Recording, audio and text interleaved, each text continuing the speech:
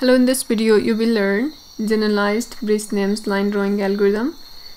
As in previous video we did simple Bresenham line drawing algorithm to plot the points.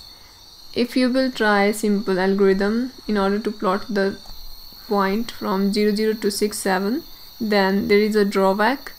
So now what we will do, we will consider new algorithm, that is the generalized Bresenham's line drawing algorithm. Using this algorithm you can easily plot the line between two endpoints, that is from 00 to 67.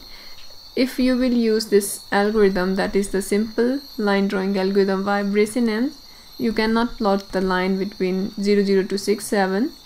It will repeat as 00, 1, 1, 2, 2, 3, 3, 4, 4, 5, 5, 6, 6, 7, 7. So now we will use another algorithm, that is the generalized Bresenham's line drawing algorithm, to see how we can plot the line from 00 to 67. So this is the algorithm you can see here, and this is the example that we are going to draw the line between the two endpoints. First we will read the two endpoint, that is x1 y1 and x2 y2. Value for the x1 is 0, y1 is 0, x2 is 6, y2 is 7. Next is calculate the value for delta x. Change in position we can got x2 minus x1 and y is equal to y2 minus y1. 6 minus, we got value for delta x is 6, delta y is 7.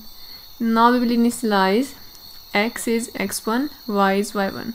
So you can see the value for the x1 is 0 and y1 is also 0. So we got x is 0, y is 0. That is the first point we got 0, 0. Now we will check the value for s1 using this equation, sin x2 minus s1 x1. As in previous video we already did in DDA algorithm, I think. Using this sin function it can return the value -1, 0, 1 depending on the condition. Like if the value you got here it is less than 0, then it will assign -1. If the value you got here is equal to 0, then we will assign 0, and if the value you got here it is greater than 0, then this sin function will return a value that is 1. So here in this case for s1 we will use x2 minus x1. Value of the x2 is, you can see here, 6 minus 0. We got here 6. As you can see the value is greater than 0, so the sin function will return 1. Same for s2, 7 is greater than 0, so the sin function will return 1. So value for s1, s2 we got 1, 1. Now next step is we will check whether delta y is greater than delta x or not. If delta y is greater than delta x, then we will exchange x with y. That we are going to exchange delta x with delta y and exchange equal to 1. If delta y is not greater than delta x, then no need to exchange anything and the value of exchange is now 0. We are going to use the value of these two values in the upcoming steps, so this is important here. So now we will check. As you can see here, delta y is 7 and delta x is 6. Here 7 is greater than 6, so now we are going to exchange delta x with delta y, and we have the value for exchange is now 1. So now the new value for delta x is 7 and value for delta y is 6. Next step is calculate the value for e. E is 2 into delta y minus delta x, and you got the value for e is 5. Now this is the initial counter, I is 1. Now in the next step we will plot the point xy. As you can see, we computed here this in this step. Value for xy is 0, 0, that is the first point, so we will plot 0, 0. As you can see here, this is the first point we plotted, 0, 0. Now next step is step number 9. We will check the value for the e that we computed here, it is greater than equal to 0 or not. If condition is true, then we will go inside while loop, then again we will check the condition. if this condition is true, then we will go inside. Now value for e here is 5 and 5 is greater than 0. Condition is true. Now we will go inside here. Now we will go inside while loop, and here as in the fifth step we got 7 is greater than 6, so we exchange delta x with delta y and the value for exchange is now 1. So condition is true, exchange is equal to 1. So what we will do, we will compute the first point. You know what we are going to do in this algorithm, we will compute the point x and y. Like here we got the point xy, that is 0 0, so same we are doing here. So here we will compute the value for the x, this is the value for the x and this is the value for the y. So condition is here true, so we will compute the value for x, and value for x is x plus s1, and the previous value of x is here, you can see this is 0, put the value here, s1 is 1 and we got the value for x is 1. Now we will again here put the value of e equal to 5 minus 2, this one we got the new value for e is minus 9. Now here if we will check the condition, minus 9 is not greater than 0, condition false, so exit while loop. Step 10. So we know that exchange is equal to 1, this condition is true because delta y is greater than delta x.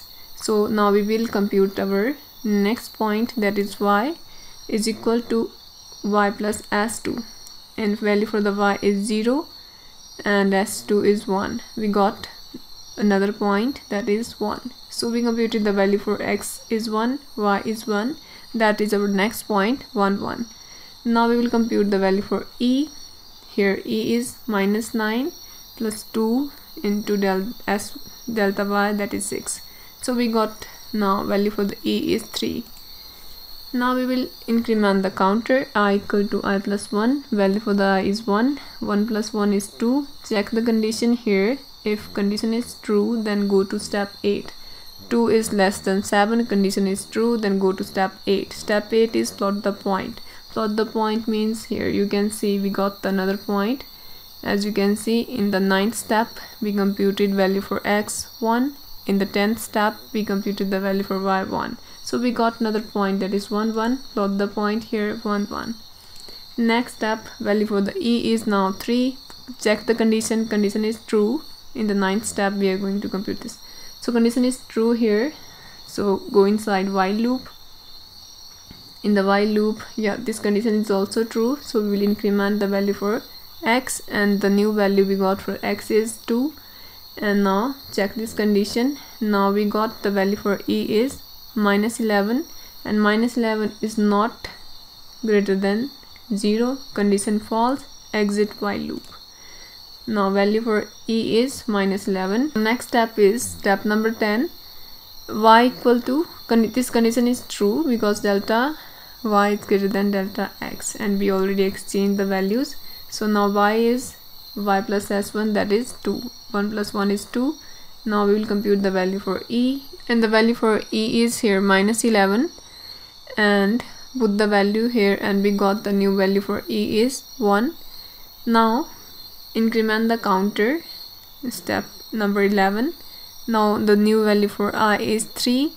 Check the condition, condition is true, 3 is less than 7. Go to step 8, that is plot the next point, that is 2 2.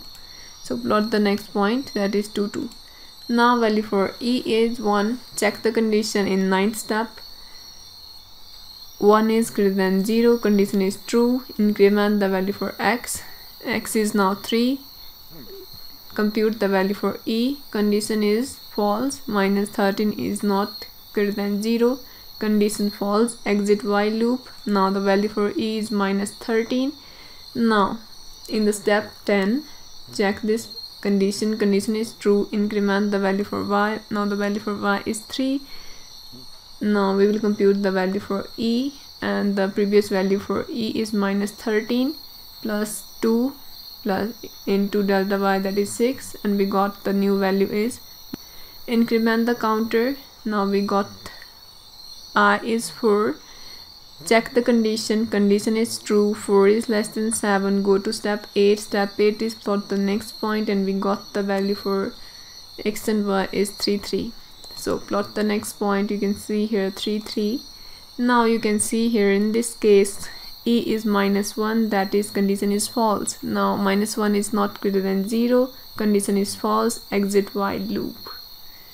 Now step 10, increment the value for only y. As you know, here condition is false, so we are not going to increment the value for x. Condition is false, so we will move to the next step. As in the next step, you can see we can update the value for y, and y is now 4, and compute the value for e, and for x value is 3.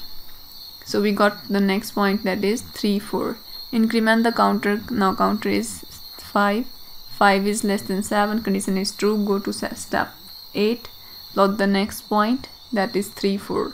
Value for x is same, that is the previous point, that is 3, because condition is false, -1 is not greater than 0, and value for y is now 4. So plot the next point, that is 3, 4, and value for the y is 4. So we got next point here. Now value for e is now 11. Let's see, yeah, value for e is now 11. Check this condition. Condition is true. Increment x, update the value for e. Now increment y, update the value for e, update the value for I. Check the condition. Condition is true. Plot the next point, that is 4, 5. Here you can see for x is 4, y is 5. Next we will got another point, that is 5, 6. You can see here. Next point you will got 6, 7. So that's the line we can draw between the two endpoints, that is from, you can see here, 0, 0 to 6, 7. So this is the simple generalized Bresenham's line drawing algorithm. Using this algorithm we can plot this line.